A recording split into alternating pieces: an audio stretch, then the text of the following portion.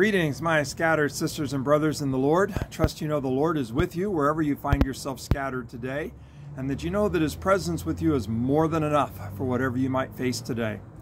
Well, we pick back up with Jesus and the disciples, and they've just fed the 5,000. And you'll remember that Jesus had the disciples help Him in feeding the 5,000.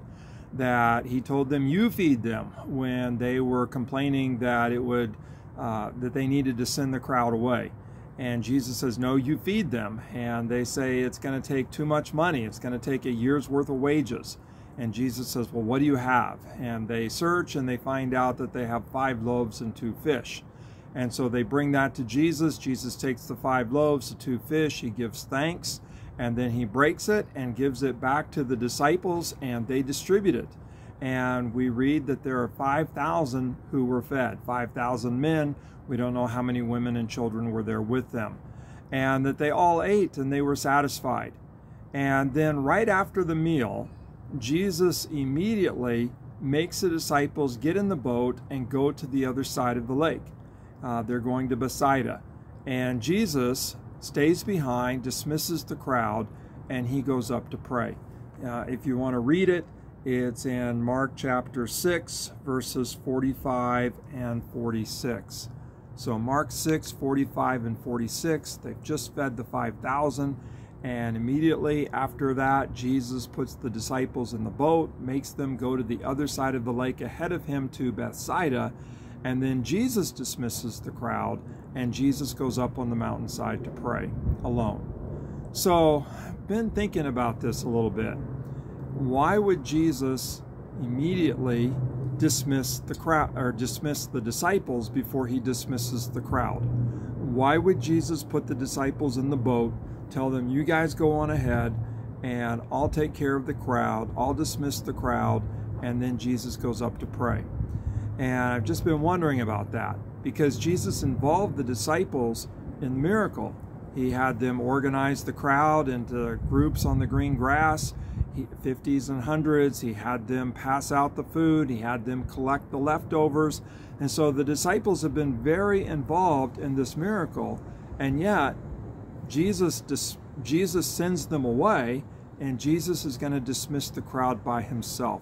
And so I kind of wonder what's up with that. Why is Jesus in kind of a hurry? Mark uses the word immediately a lot, but why is Jesus in a hurry to get the disciples moving, to get them out of there before He dismisses the crowd? So here's where I'm at with it. In the Gospel of John, we discover that after Jesus feeds the 5,000, the people try to make Him king. That they recognize Jesus' power, and they kind of want to harness that power. They want to make Jesus king. And so I'm wondering if Jesus in Mark is dismissing the disciples so quickly because He doesn't want the disciples to be caught up in the crowd trying to make Him king. That He doesn't want the disciples to, kind of be bought off by the crowd. That He says, "Okay, I got to get you away from the crowd, got to get you moving, got to get you out of here, because the crowd, they're going to try to make me king, and I involved you in the miracle of feeding them. Who knows what they'll try to do to you? They'll try to buy you off, they'll try to use you to get next to me, to gain influence on me. Just who knows what could have actually happened." And so Jesus is kind of protecting the disciples from the crowd and the desires of the crowd, and saying, "Okay, you guys get out of here, get in the boat, go on ahead, I'll dismiss the crowd." And then Jesus goes up to pray. And so then I kind of think, okay, well, what might Jesus be praying about? Here He is, He's alone, and He's dismissed the crowd. We know from John they tried to make Him king. And I suspect that Jesus is really kind of praying about 2 things. Praying, one, for the disciples, like, "Lord, protect them from the crowd. And don't let the crowds corrupt them. Don't let the crowds lead them astray. Don't let the crowds kind of buy them off." So I think Jesus is probably praying for the disciples. But I also can't help but wonder if Jesus is actually praying for Himself. That He wouldn't get bought off, that He wouldn't get distracted, that He wouldn't compromise and kind of give in to a way to be king without actually suffering, without actually going to the cross, that Jesus would be the king that God wants him to be, rather than being the king that the people wants him to be, and the king that the devil wants him to be, if we think back to his temptations. And so Jesus dismisses the disciples, gets them out of there, realizes that this is kind of a time of temptation.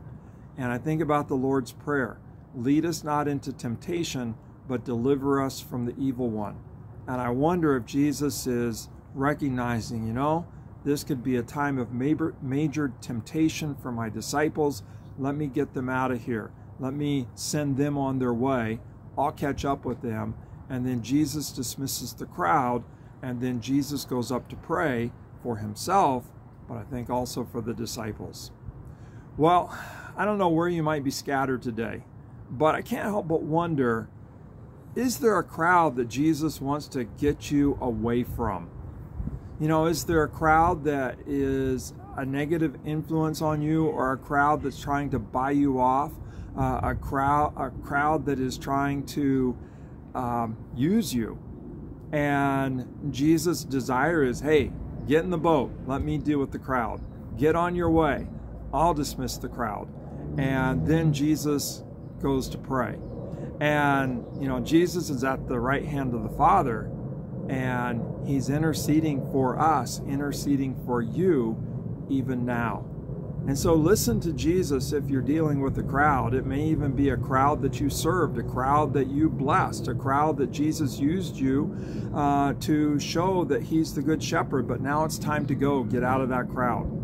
And so listen to Jesus. And if he's telling you, hey, leave the crowd, leave the crowd.